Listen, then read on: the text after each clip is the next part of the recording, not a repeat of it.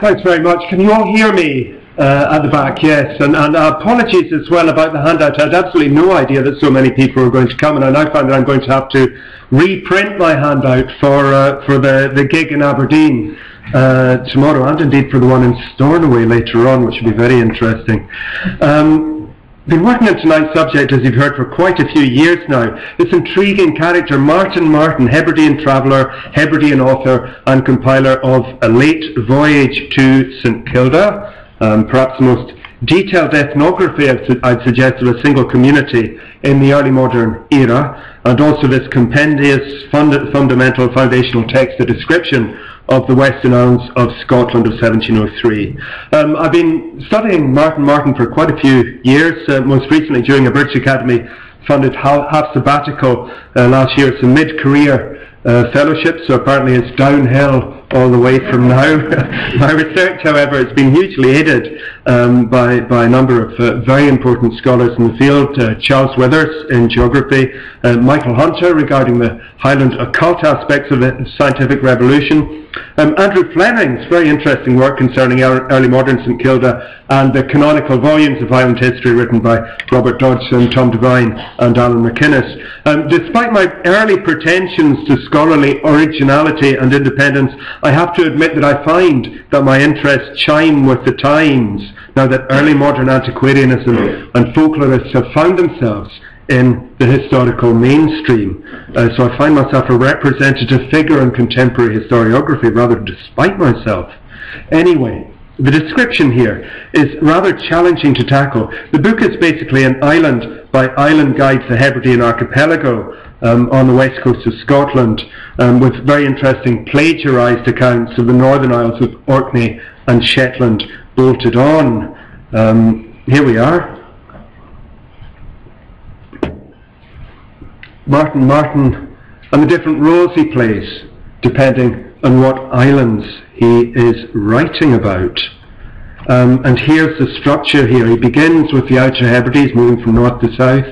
Then the centrepiece, if you like, of his island is of his book is his own native island, the Isle of Skye. Then he deals with what we might call the Inner Hebrides, starting in Arran and ending up in the small isles, going north, missing out islands such as Lismore and Lung, which aren't on the main shipping lanes, and finally ending up with a bang in St Kilda, reprising what one might say his first great volume, The Late Voyage. To engage with the sea of profusion of material gathered by Martin for his books requires encountering various historiographic fields, as well as historical geography, anthropology, ethnography, chorography and Scottish Gaelic literature. Martin is something of an ethnographic jukebox. He's always come up with something new on every page. Attempting to get grips with this detailed local information requires acquaintance of and cooperation with local experts, with local historians, local genealogists in a plethora of different islands, task made slightly easier by a previous life when I was an actor and we performed shows for communities and schools in almost all the inhabited Hebrides, apart from Great Cumbrae. For nearly a decade at the end of the 17th century, Martin himself was relentlessly peripatetic, tirelessly in the move, engaging in scholarly networks, creating assemblages of objects and texts, creating knowledge, in effect gradually reimagining the world of the Hebrides for an outside readership, eventually compiling perhaps the key text which framed and informed how later travellers, and indeed later locals, later islanders themselves, would perceive the Hebrides and Hebrideans. The epistemological promiscuity of Martin Martin's encyclopedic source, as of other contemporary chorographic sources composed in this age of generalists, represents then something of a challenge. Contemporary editors tend to focus on letters and the scholarly networks thereby created and maintained, rather than confronting the texts of the work themselves. As part of the Martin Martin project, what I've been trying to do is to very slowly create a digital archive of Martin's work, tagged, indexed, linked, and accompanied by a whole series of capsule essays dealing with everything from eagles to shellfish, from alcohol to imperial trades. Again, the pitfall to be skirted here, the same as was cast at Martin by his contemporaries and against also the editors of the Royal Society's Philosophical Transactions, is mindless antiquarianism, not intelligent antiquarianism, but mindless antiquarianism. It's a very attractive pitfall, it has to be said, just recording heaps of miscellaneous information for information's sake. Lovely way of spending the time. Three obvious comparative sources, however, have rescued me here and allowed me to frame and ballast this micro-history with a bit of rigour and a bit of weight. Firstly, of course, a huge amount of recent scholarship investigating and elucidating the proto-scientific enterprises and endeavours of the period in national and in global contexts, which are being published, especially material online, very, very interesting sites from the like of Oxford's E-Enlightenment Project, the Cultures of Knowledge, Early Modern Letters Online, and the new Epistolarium from Utrecht and Huygens INC. Secondly, of course, the major national archives and family muniments in Scotland. Above all, the newly opened Inverera archives of the Dukes of Argyll, which gives us thousands of estate rentals, accounts, letters, official and ecclesiastical reports, and miscellaneous source material with which we can contrast very often the information in Martin's text. Finally, there's a huge amount of groundbreaking archaeological and environmental research into the early modern Highlands. So I'll divide this paper into two halves, so the third half at the end here. In the first, I'll try not to give a breakneck biography of Martin himself as broker or intermediary, as cultural entrepreneur, as an outstanding negotiator of networks, as an author, and as somebody who was very lucky, who happened to be in the right place at the right time. In the second half, I'll have a look back and try to say something about Martin's biggest break, his voyage to the remote island of St Kilda, why he was there and what he did there. So to begin with, Martin, a life. Probably born in the mid-1660s, the third son of Donald Martin, Chamberlain of Trotternish in Skye. I'd like to lay a special stress upon his father's occupation. He was, in effect, estate steward of the most fertile district of the lands of his chief, Sir James MacDonald of Slade. Roger Hainworth's great book, Stewards, Lords and People, emphasises the steward's role as occupying that interface between internal regulation of lands and people under his stewardship on the one hand and the outside commercial world on the other. The ideal steward had to be able to handle a wide variety of individuals and classes, to win their trust and to promote prosperity through harmony, to keep order, to collect rent, to supply intelligence to his master, to have an intimate knowledge of the assets and properties of the estate, of potential methods for improving them, and of strategies for marketing the resulting produce to the wider world. Martin's father Donald was good at his job. He was able to send all three of his sons to university. The cultural and social amphibiousness of the father, I believe, we see writ large in the son. I think it's crucial to emphasise that Martin is not simply a one-off. The same capacities which he demonstrates during his career, above all that wonderful capability of taking advantages of opportunities in the Highlands when offered, negotiating social networks in the region, and much further afield with an eye for the main chance. Well, these are the same factors that determine the success or failure of his Highland contemporaries, whether they stay at home and run estates, or else take advantage of the new opportunities of business and our professional careers, and embarking on colonising that burgeoning fiscal military state. Through his mother, Mary, daughter of Alistair, brother of Don Goramog, the chief's father, Martin was closely related to the chiefly family, MacDonalds of Slade. He's brought up at Martin's farm of Biallow, just beside the main seat of the chiefs here at Duntom Castle, the far northern tip of Skye. Nevertheless, despite these close connections with the MacDonalds, it's clear that the Martin family stood somewhat apart from other lineages on the estate. In a letter to the Welsh traveller and polymath Edward Cloyd, Martin ventures, as for Sir Robert Sybil's opinion of the Picts to have been Danes, is a matter of which I suspend my opinion. The Highlanders are not of a fair Danish complexion, neither is it probable the Picts were fair, but generally black as the present inhabitants are. Martin's own family claimed descent from a Danish princess, Birling, supposedly buried here at Strongville. The piece might imply in his own mind, at least, that his own kindred would have a different origin from their neighbours. He certainly advises Fluid in a later letter, pray do not add Mac to my name, since neither myself nor any of my tribe ever use it. This is a blatant untruth, given that their Gaelic name is Connie Gillivarstein, Mach Gillivarstein. Even though Martin came from the minor Gaelic gentry, closely related to the local magnate, they were probably connected with St Martin's Church in the district here at Gillivarstein. But nevertheless, in his own mind, he stood apart from his compeers.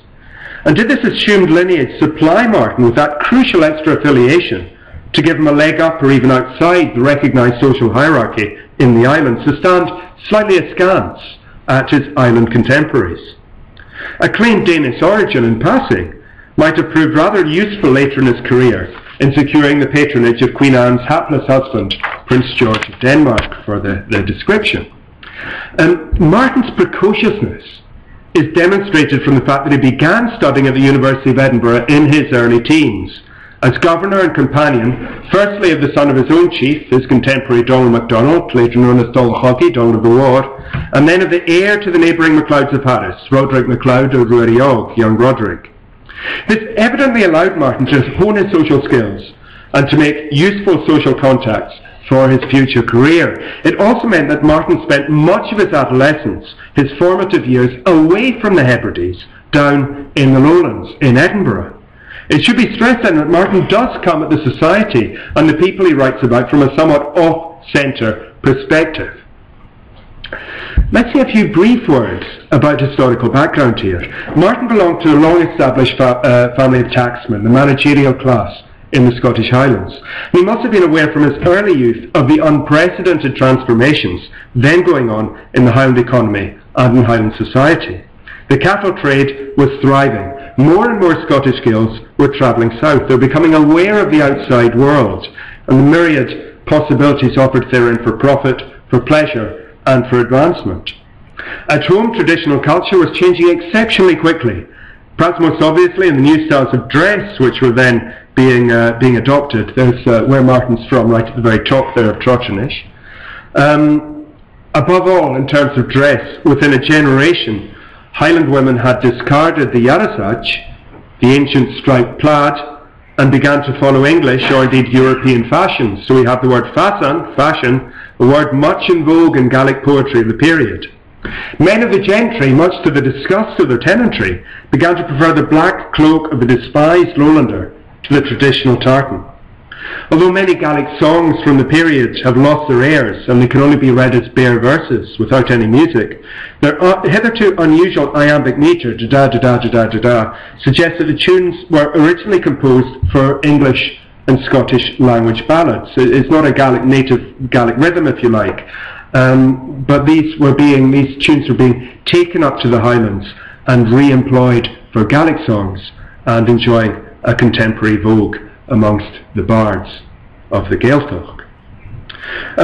Architectural styles are changing as well. We have smaller, more domestic mansions being built for the clan elite, where the chief and his family could live and entertained walled off from their followers.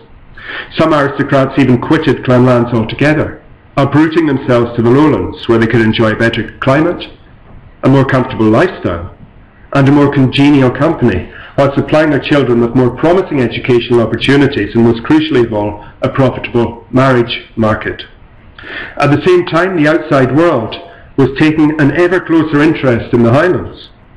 Just as English tunes were enjoying a vogue in the Highlands, so the Scotch snaps of Gaelic tunes, brought back by returning Cromwellian soldiers, had already entertained and delighted metropolitan audiences since the Commonwealth era. So you have Scots songs being regularly performed as entr'actes on the London stage. The genre may have had little to do with Scotland in reality, but for audiences the point was that the songs were performed in tartan costume. Most importantly, the late 17th century saw the fashioning in English of that fascinating literary character, the noble savage, and alongside the Laplander and the American Indian, the Scottish Highlander was slotted neatly into this romantic or proto-romantic stereotype. It was not just in the literary world that the Gael was attracting interest. The older generation of London virtuosi had long been interested in the Highlands as an occult laboratory, where out of the ordinary, prodigious and preternatural happenings might occur.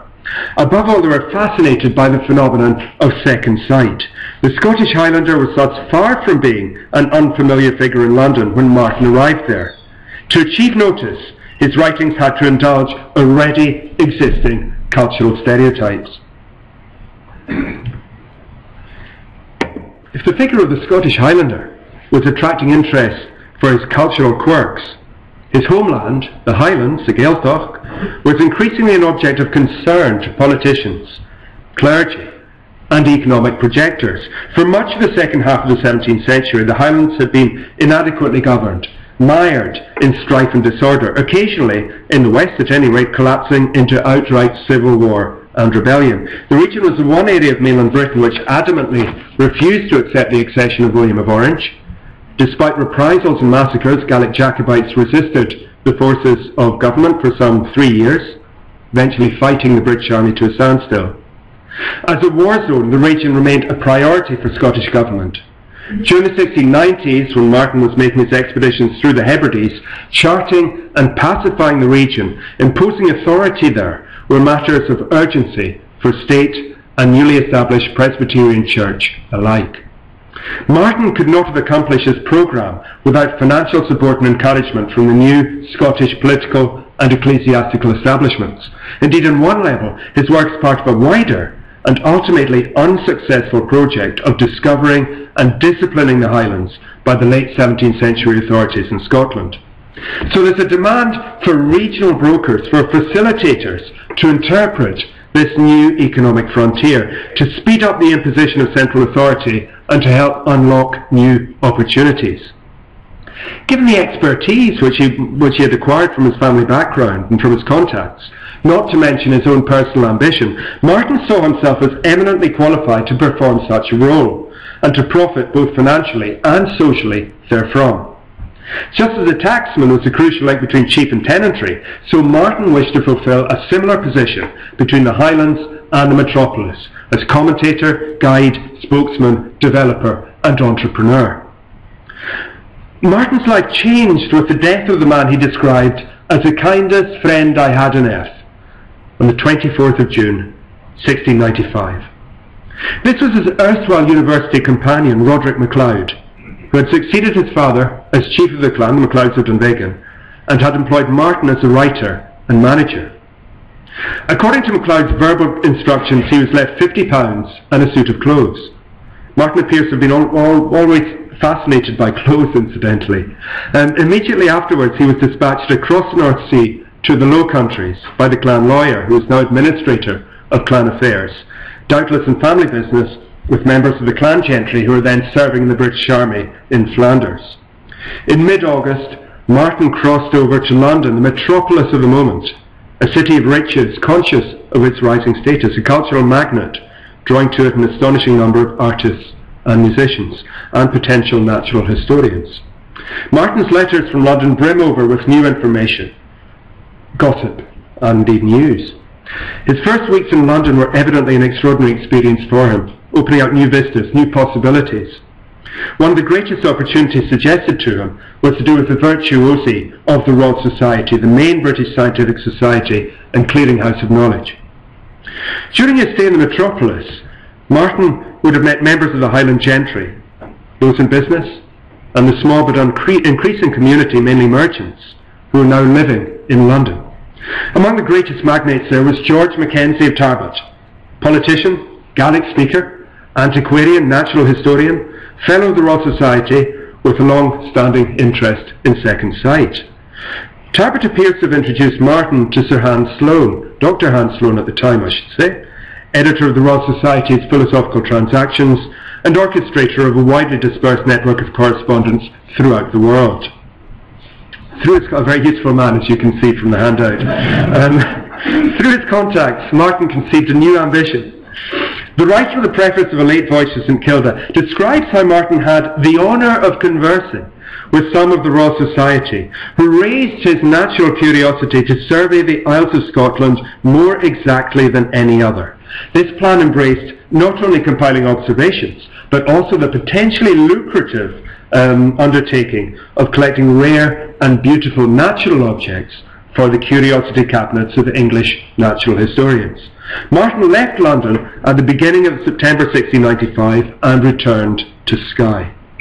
In March 1696 he writes from the MacLeod Castle of Dunvegan to his friend the lawyer John Mackenzie of Dalveen, saying that although he has planned a trip to the Western Isles, he has been unable to accomplish anything because of the badness of the season and the accident befallen my leg. The bad weather bedeviling the north of Scotland at that time is absolutely crucial to Martin's career. We should remember that Martin had seen the Outer Hebrides since childhood from his home in Bealach, a wonderful view of the Hebrides from Uist right the way up to Lewis, but he may never have actually crossed the Minch himself.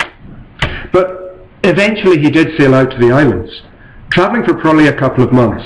He was greatly disappointed with what he found there. Religion was at a low ebb, French privateers were ravaging the coast, and as he writes, the course of my travels has not much enriched the curiosity of the virtuosi. The islands did not live up to his expectations. The problem seems to lie with how Martin conceived his mission. It's clear from the papers, several observables in the northwest Downs of Scotland that he sent to the Royal Society, along with a collection of shells, that he was in search of prodigious or preternatural facts, facts which seem to contradict the laws of nature, generally concerning the influence of the moon or the behaviour of seabirds. Martin had yet to learn how to be a natural historian or a chorographer, to record what he saw systematically.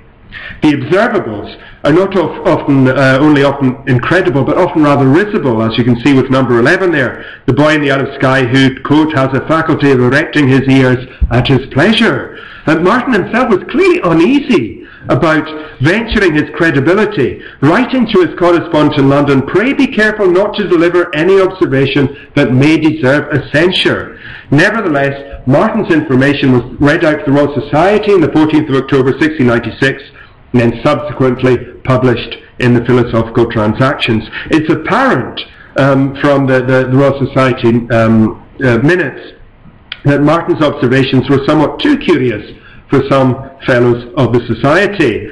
Some of them appeared not well grounded, it's written in the journal book. Nevertheless, quote, he was ordered the thanks of the Society, and they were willing any charges he should be at on their account should be defrayed. Martin had made it into print, and he had received financial encouragement for his endeavours.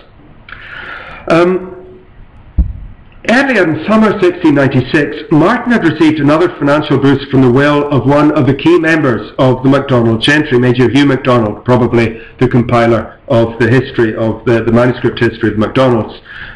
He had been killed in service in the Low Countries. MacDonald's will let us see that Martin had begun to study for a degree in divinity, probably at Edinburgh. Martin must already have made the acquaintance of Sir Robert Sibbald, the royal geographer in Scotland, the foremost natural historian in the country.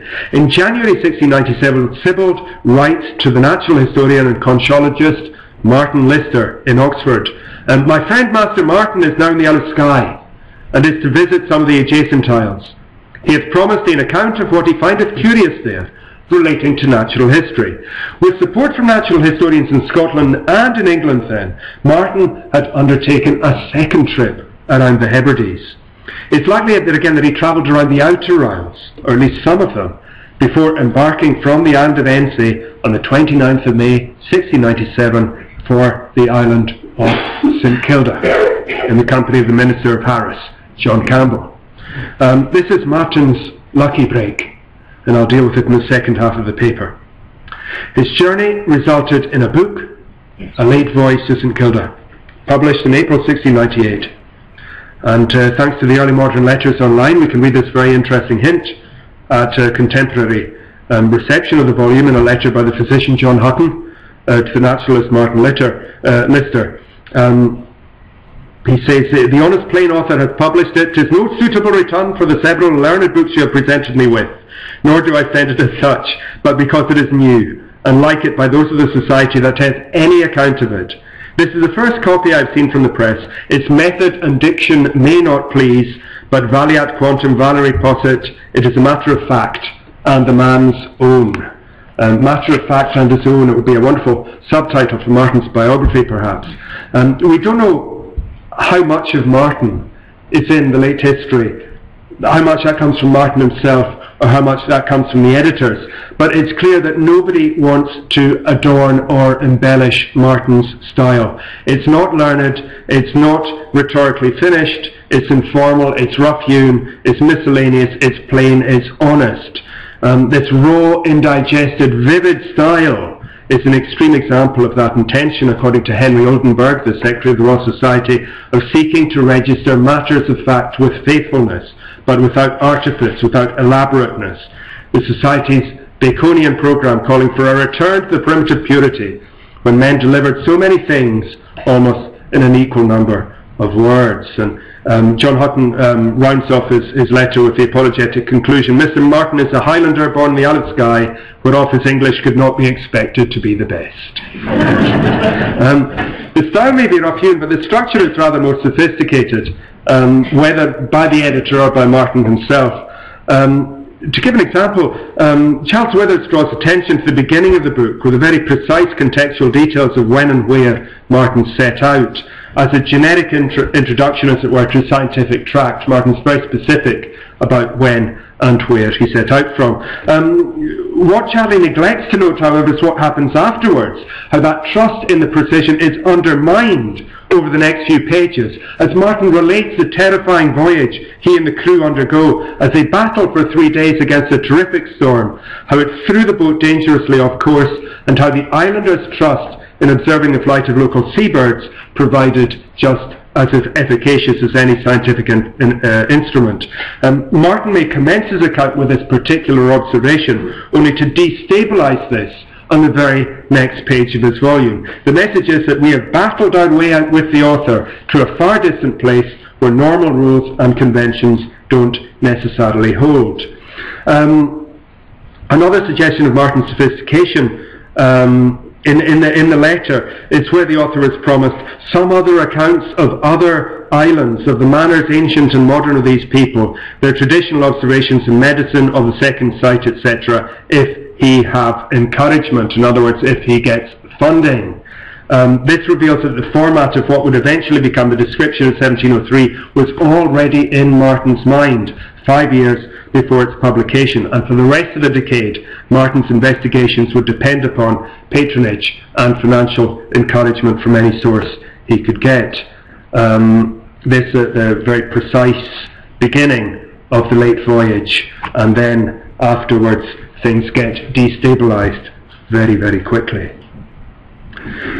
Indeed, throughout the description there are glancing references to the unseasonable weather of the late 1690s and its effects. To quote Martin, the great changes of the seasons, which of late years has become more piercing and cold, by which the growth of the corn, both in the spring and summer seasons, are retarded. This is the 7 ill years of King William, the nadir of the Little Ice Age, hitting particularly heavily the northern part of Scotland, a region of subsistence agriculture where some coastal districts were already suffering degraded environment. The years following 1695 were marked by cold, wet weather, the worst in living memory, multiple harvest failures, spiralling grain prices, mortality among flocks, and a horrendous death toll among humans, maybe higher than 20% in some Highland parishes, mainly caused by epidemics caused by low nutrition levels, detailed in Karen Cullen's wonderful book on King William's 7 ill years. Many parishes in the region didn't have Presbyterian ministers, they didn't have Kirk sessions, therefore local poor laws didn't function. Nationally, the time of dearth and famine exacerbated an already challenging economic situation caused by high wartime taxation and the disruption by French privateers of the coastal shipping trade, was soon to be pushed to the limits by the catastrophe of the Darien colonisation scheme. Martin's description delineates a world where, for example, in Lewis, the late years of scarcity brought them very low, and many of the poor people have died by famine, where new diseases have been brought in by strangers, where entire communities were being forced to live on famine food such as shellfish, and where previous customs of hospitality shown to strangers had been totally revoked. The need to find new sources of protein for a starving population had encouraged Scottish virtuosi and the Scottish government to look to the seas, to develop fisheries, to develop whaling. One fundamental requirement was accurate charts of the dangerous coasts of the west of Scotland. In 1698, during one of the worst summers on record, Martin occupied a berth in John Adair's disastrous official surveying expedition, which eventually ended in shipwreck and mutual recriminations. Adair had no choice but to accept his official undertaking, but 3 days before he set off for the Hebrides, he prudently registered his will. The original charts which Adair compiled with beautiful objects had been recently relocated in Taunton. The disappearance for nearly 3 centuries remind us that we should not only study the creation of natural knowledge during the period, but also its maintenance and indeed its destruction. These maps allow us to trace the ill-starred voyage as it wandered backwards and forwards across the Minch. The disaster which overtook this surveying expedition and the relentless squabbles which arose between Adair and Martin in the aftermath were inevitable. During the 2 years following his involvement in Adair's voyage, Martin was able to continue to undertake expeditions through the islands. With his influential contacts in Edinburgh and in London, he was able to secure payment of money owed by the authorities for his part in Adair's expedition, as well as to receive further sponsorship from Sir Hans Sloane in London and Sir Robert Sibbald in Edinburgh. At the same time, Martin was now employed as an agent for his erstwhile pupil Sir Donald MacDonald of Slate. This position must have allowed him to travel widely throughout the islands to and from the lowlands on clan business. By 1700, Martin had composed a report on the Island of Lewis, or was composing a report, I should say, on the Island of Lewis, and he was requesting funds in order to put together similar descriptions. But once more, he had a much more ambitious design in mind. In addition to his freelance and his estate work, the many manuscripts in his hand in the Sibbald collection suggest that Martin was directly employed by Sibbald, by the Geographer Royal, in compiling a catalogue of the islands of Scotland for himself, probably with a view towards eventual publication or incorporation into the Geographer's project for a great Scottish atlas. So Martin had access to many previous accounts of the Western Isles of Scotland, what there were. However, much to Sibbald's disapproval, Martin evidently decided to take over the project himself. And thus in the autumn of 1701 he travelled south to London. I'll miss out the bits where he's missed out. Martin loses Edward Cloyd's Ichnographia, the copy sent to Sibbald, much to Sibbald's disgust as well. Very great fallout between the two, clearly. In London, Martin spent the next 2 years composing what was to become his most famous work, the description of the Western Isles of Scotland. It's clear that possibly because of the ramifications of the Darien crisis, which had effectively bankrupted the country, the publication of this extraordinary book was not at all painless. The government had authorised the payment of £60 to Martin out of the Exchequer in early 1703 to enable the printing of the description, but funds were not forthcoming. Let's move this back, sorry, to here. Pursued by his creditors, during and after publication, Martin had no alternative but to flee Scotland for Skye, to quote, "where no books nor converse are to be looked for."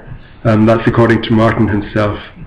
He sat 4 years out in Skye, rather glumly, and then on the eve of the Union of Parliaments in 1707, the Exchequer money owed to Martin was eventually paid, and it looks that immediately Martin got this news, he left his employment and set out for the metropolis, firing off a quick contribution to the Royal Society's transactions on his way south by way of a calling card. Now that Scotland was being absorbed in a London-dominated United Kingdom, there would surely be fresh opportunities for experts, such as himself, to advise on Scottish policy in the south. However, if Martin expected the authorities to take an interest in the ambitious economic development projects he had sketched out at the end of his description, which is really the main point for the description, he was sorely disappointed. Although he continued to take an interest in the financial opportunities of his homeland, Martin never secured the official patronage he desired. He would work freelance for his bread for the next few years, resuming his activities as tutor on the continent, and finally graduating in 1710 as a doctor at Leiden. And it was on the edges of the London metropolis at Knightsbridge that Martin spent the apparently rather uneventful final few years of his short life. There was a second edition of the description in 1716, doubtless launched with an eye to cashing in on renewed interest in the Highlands in the aftermath of the Jacobite Rising the previous year. It was a sort of tie-in to the Jacobite Rising. After a trip to Holland in summer 1718, Martin fell seriously ill, and he died at Knightsbridge of consumption on the 11th of October 1718 and was buried at St Martin's in the Fields, very appropriately. St Kilda. Why did Martin visit the remote, isolated island of St Kilda, part of the territories of the MacLeods of Dunvegan, in 1697? Here's Martin himself on the trip. The Laird of MacLeod heartily recommending the care of the inhabitants of St Kilda to Mr John Campbell, Minister of Harris, who accordingly went to St Kilda. Campbell went to St Kilda. As we have seen, it's possible that at the time Martin was working as a student Martin was studying divinity at Edinburgh, and it does look as if he had gone as the minister's assistant, as the assistant of Mr John Campbell. Their mission was to help impose religious orthodoxy on the St Kildans, who had fallen under the influence of a charismatic leader Martin describes as Roderick the Impostor. Roderick, Roderick O'Ruary claimed to have obtained the foundation of his religion or sect or cult from John the Baptist, whom he met in the 18th year of his age while going to fish on a Sunday. John the Baptist, clad in lowland dress, a cloak and a hat, told him, quote, he had immediately come from heaven with good tidings to the inhabitants of that place, who had been for a long time kept in ignorance and error. He had commissioned to instruct Roderick in the laws of heaven for the edification of his neighbours. Roderick was a very able man. Martin describes him as a comely, well-proportioned fellow, red-haired, and exceeding all the inhabitants of St Kilda in strength, climbing, etc. It wasn't long before Roderick had recruited most, if not all, of the islanders to his religion. In so doing, he reinvented himself into almost a textbook example of a charismatic sect or cult leader, expecting total commitment from his congregation. We might describe Roderick nowadays as suffering from hallucinations and psychotic episodes. Martin considered it, however, the more probable that he was haunted by a familiar spirit, conjecture which brings home forcibly to us the vast difference between modern and early modern casts of mind. Roderick wasn't just a one-off. He hadn't just suddenly appeared in the scene when Martin arrived in St Kilda. He had held sway over the islanders for at least 8 years, possibly even longer. He was certainly preaching in the year an earthquake hit the island, maybe a landslip, and a group of wrecked French and Spanish sailors sought shelter in there, and these occasions are dated to 1686. Some of the details Martin gives of Roderick's new religion are remarkably similar to a sort of bastard Roman Catholicism. The impostor taught his flock prayers in rhapsodical forms, often blended with the name of God or blessed Saviour, the Immaculate Virgin. He used the Irish word versichen, that is, verses, which is not known in St Kilda, nor in the North West Isles, except to such as can read the Irish tongue. He taught the women a devout hymn which he called the Virgin Mary's as he went from her. He persuaded the people that some of their deceased neighbours were nominated saints in heaven, and advocates for them here who survived. He told everyone had his respective advocate. The anniversary of every saint was to be commemorated by every person under whose tutelage they were reputed to be. Several penances were introduced. Now, all these items surely owe something to missionary Catholicism of the time. The 1680s, mid-1680s, were an era when Catholic missionaries were active in Uist, islands regularly visited by St Kildans. The lack of outside religious control is crucial here. We might wonder just how often the minister of Harris visited his most outlying congregation in St Kilda, the more so that when he did visit in 1697 he consecrated 15 marriages out of an apparent number of 27 families. Martin had foreseen similar troubles about travelling round the islands himself in 1696, possibly after hearing about the St Kildans. He explicitly states his doubt in Campbell himself. I am uncertain as to the parson of Harris. This puts a fair opportunity for the popish priests who will not lose time at such a juncture. A short space might dispose the common people for popery or atheism, the contempt of baptism and sponsors or gossips, as they call them here, the contempt of baptism and sponsors or gossips, as they call them here, inclines them the more to popery, for they will have their children christened, though by a layman. The dangers Martin had foreseen in 1696 were brought home to him the following year in St Kilda. People needed religious assurance, especially regarding the baptism of newly born children at a time of high infant mortality. If there were no official supply, they would have to create their own. And this is all the more true in St Kilda, where the peculiar nature of the society and its extraordinary isolation led it down a very singular path. So a small number of people, 180 when Martin visited, isolated from the outside world for 7 or 8 months a year. Between June and September, however, the steward of St Kilda, who lived for the rest of the year over in Pappy, in the Sound of Harris, would journey over to St Kilda, taking with him 40, 50 or 60 persons, and among them, to quote, perhaps the most meagre in the parish are carried thither to be recruited with good cheer. The steward and his retinue would therefore spend the summer basically living off the St Kildans. Oh, it's there as well. Having right to all the milk produced in the island, and they were able to lift onerous rents. To quote Alexander Fleming, the arrival of the chief's representatives would have been a mixed blessing, in which the delivery of vital supplies and making a renewal of contact with outsiders and the sense of inclusion within wider social networks were probably often outweighed by the essentially predatory nature of the visit. Islanders certainly had a vested interest in concealing their wealth from the steward and his men. St Kilda was a very stressful environment to live in. The men regularly took high risks, climbing rocks to catch the seabirds that were their principal source of food.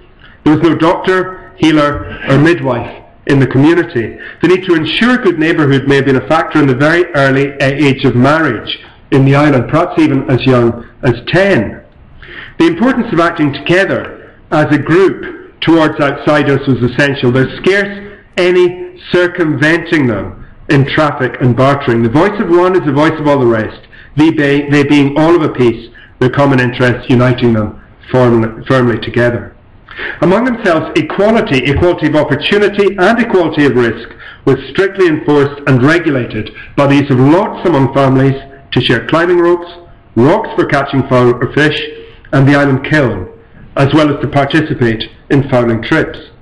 Land was strictly reallocated every 3 years by the Moor or the ground officer, and this is despite the evident and probably growing inequality of income among the islanders, so rich and poor in the community. This dynamic was taking place across the Highlands at the time, leading, to simplify greatly, to increased diversification of the tenantry into large single tenants and smaller subtenants.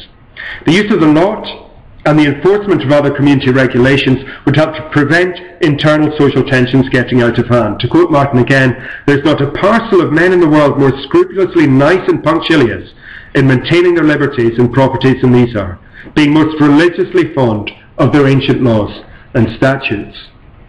The main resource used to diffuse immediate potential sources of trouble was the islanders' brass crucifix on the church altar. Quoting Martin, "When any case happens which does not fall under the decision of lots, and it is capable of being decided only by oath of the parties, then the crucifix must determine the matter. And if it should be a case of the highest importance, any of them is at liberty to refer to his neighbour's oath without any suspicion of perjury, provided the ceremony of touching the crucifix with the right hand be observed, and this is always publicly performed." The crucifix is a way of ensuring endogenous social control. Obviously, a tiny isolated community such as in Kilda was a possible breeding ground for, in Fleming's words, areas of potential natural tension of fear and disharmony. In Martin's words, the crucifix and the lots are powerful engines to keep them in order. It is an odd case that falleth not under the determination of these. Indeed, Campbell and Martin used the crucifix themselves as something of a truth serum, as it were, when questioning the locals after their arrival. Martin's opportunity to interrogate islanders using the crucifix may go a long way to explain the depth of his understanding of St Kildan society. Roderick the Impostor's belief system matches up really point by point with present-day introversionist sects. Against a remote established religion, a charismatic leader claiming to be able to mediate with God imposes his authority upon a marginal group suffering a disturbance of normal social relations. Previous forms of religion are altered to comply with the new, but not too far. The leader expects total commitment, hence we see Roderick enforcing fasts, demanding that islanders sacrifice any animals eating the sacred bush.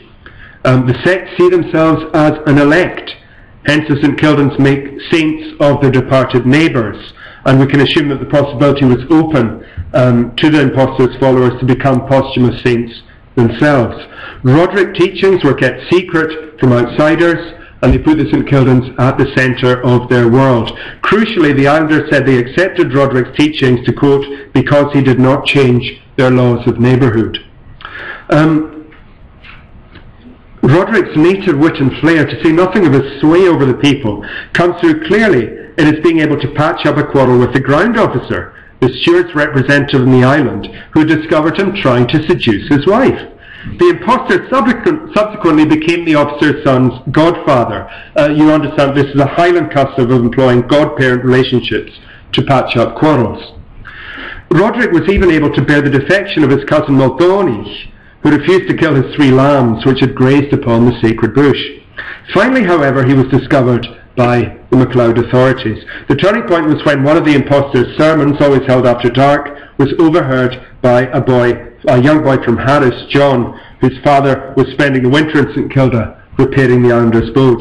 It may be that in these 2 stories Martin is telling us a parable too. He's showing us that through enlightened self-interest, commercial self-interest, Muldooney, and through increased contact with outsiders, the Harrisman, Hebrideans, for whom St Kildans are the paradigm, are able to discard superstitious beliefs and come to participate in the wider outside world.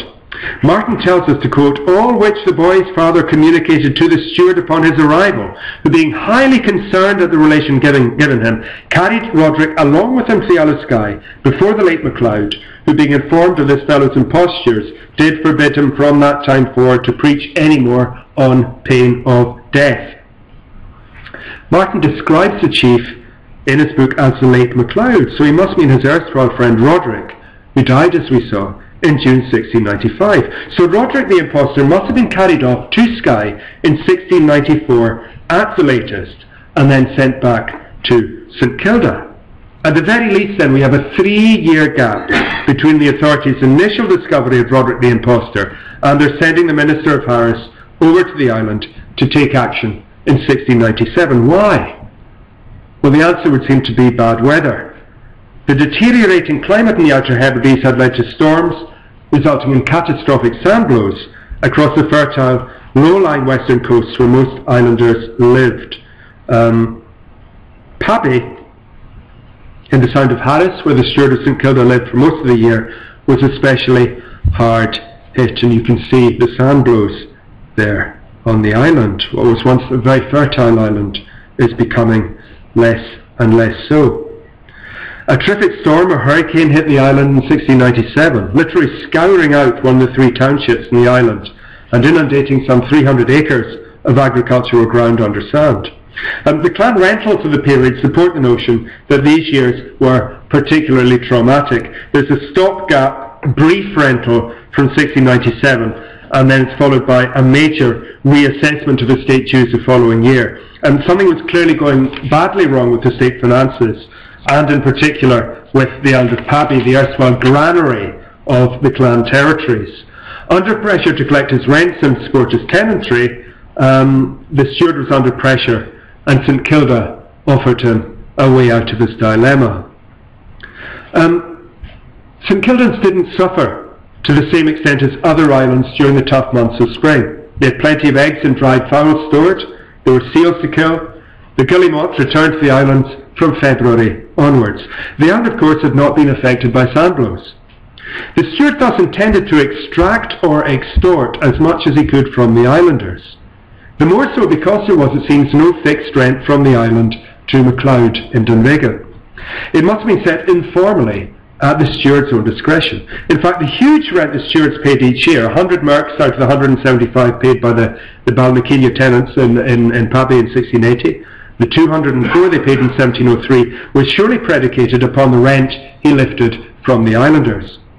Now Martin tells us that there are about 180 islanders in St Kilda. He goes on to say that we strangers and the inhabitants of St Kilda made up the number of about 250 all told. And the implication here is that there was an unprecedented number of 70 men, women and children from Pabby and from Reverend John Campbell's own tract of the Island of Essie, living off the islanders in the summer of 1697. In addition, the Steward made strenuous efforts to levy more barley as rent from each family. He claimed that the end of the traditional ye amor, a measuring trough, had worn away, pretending to quote Martin, to a received custom of adding the hand of him that measures the corn to the amor side, holding some of the barley above the due measure, which the inhabitants complain of as unreasonable. The Steward offered to refer the decision to the minister, but of course the islanders were having none of this. Only an embassy to MacLeod, the chief, would do.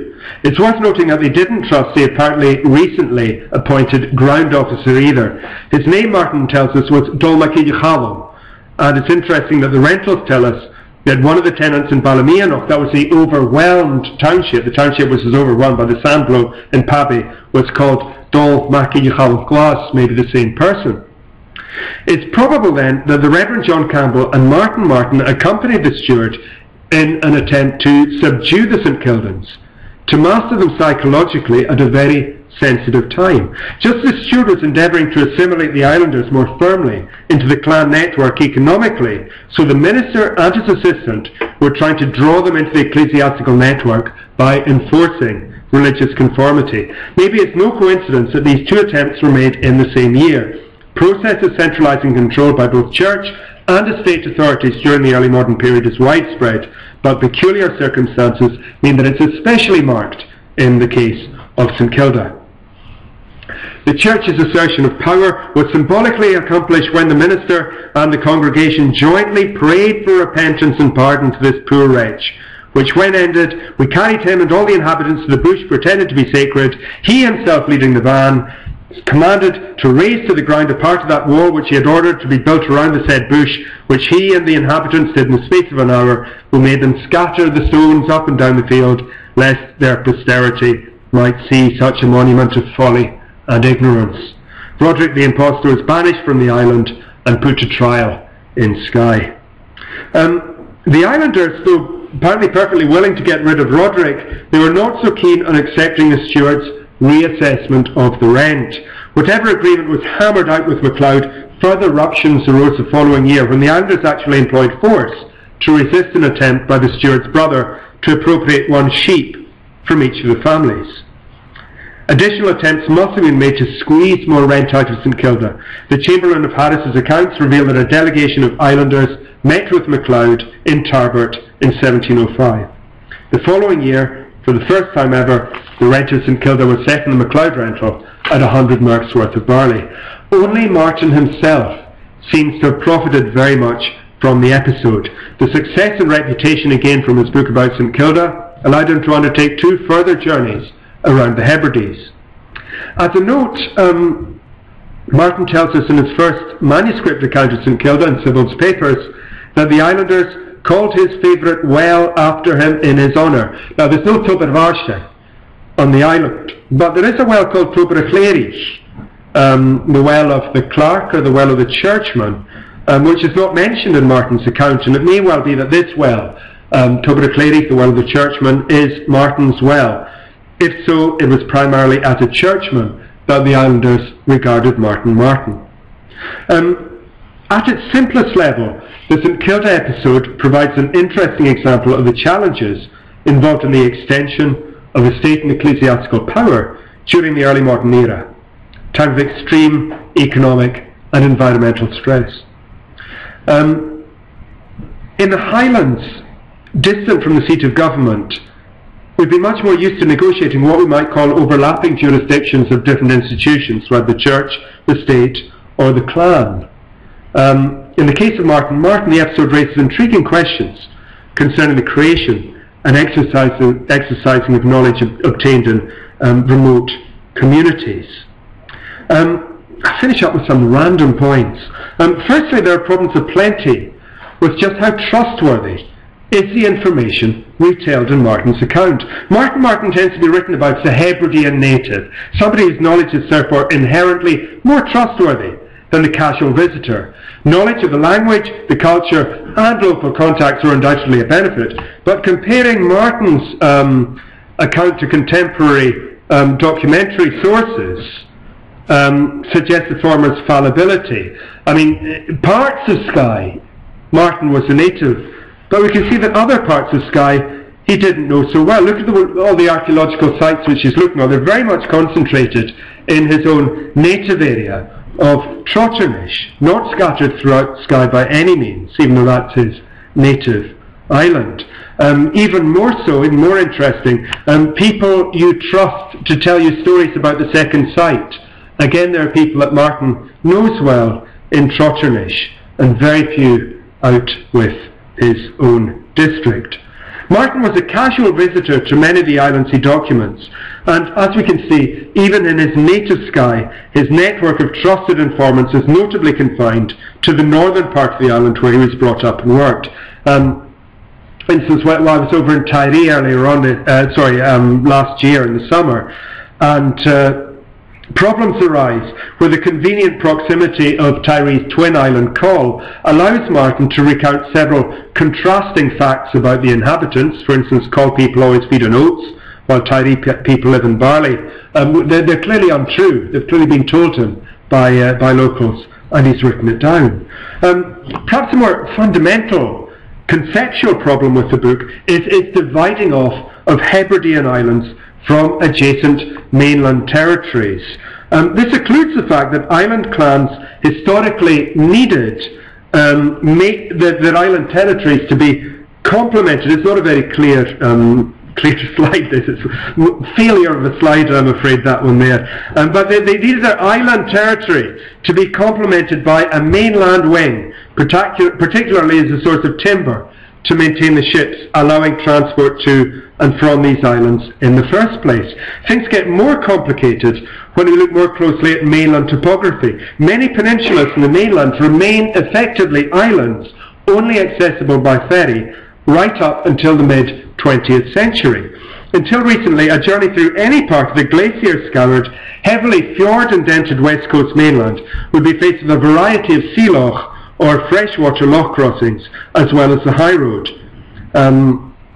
For instance, we have records of expensive manuscript books were expected to travel around sea lochs rather than being carried over them. Everybody else, however, just went over in the ferries. Reading against Martin, we should question that clear-cut division between island on the one hand and mainland islands on the other.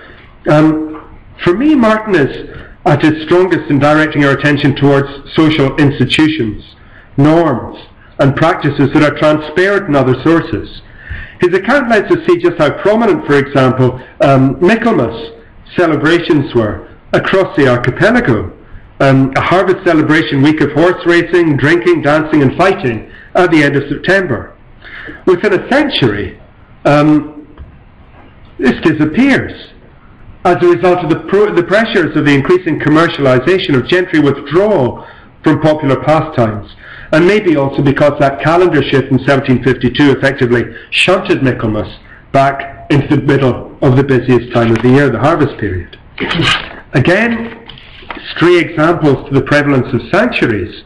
Well, and this Michaelmas focus too much on if we focus too much on church-related festivities only in the Hebrides, we tend to look upon them as being too Celtic, and I don't believe that they are Celtic. I think it's mainstream West European. It's just that the mainland of, the lowlands and mainland Highlands, they forget these church-sanctioned communal activities after the Reformation. Very few traces of them, but it's much more. It's not Celtic. It's pretty much mainstream Western European. Sanctuaries, stray reference to the prevalence of sanctuaries in the past, draw attention to the existence, for example, of this major sanctuary complex in the north of Lewis. And this allows us to answer perhaps the conundrum as to why the major legal kindred in the Isles, apparently, in the late medieval era, lived up there in the north of Lewis. They clearly made a lucrative livelihood from acting as brokers between the pursued and the pursuers in this, what we call Tulhalv, over in the north of the district of Ness there, where the Morrison kindred, the Breves, had their tack. A final example is how Martin draws their attention to the prominence of brewing, for instance, in the island of Tiree, focusing our thoughts upon beer drinking as a practice in the Hebrides, and perhaps suggesting heretical thoughts that recreational whisky drinking, as opposed to medicinal whisky drinking in the north, may actually be quite a recent innovation. Whisky's popularity spreading in the 17th century at the same time as other spirits in other parts of Europe gained popularity, gin, brandy and vodka. Before then, Highlanders may well have drunk beer, just like the rest of the population in these islands. So Martin's work had to be set in a wider intellectual context of the ongoing discovery, or even discoveries, of the Scottish Highlands.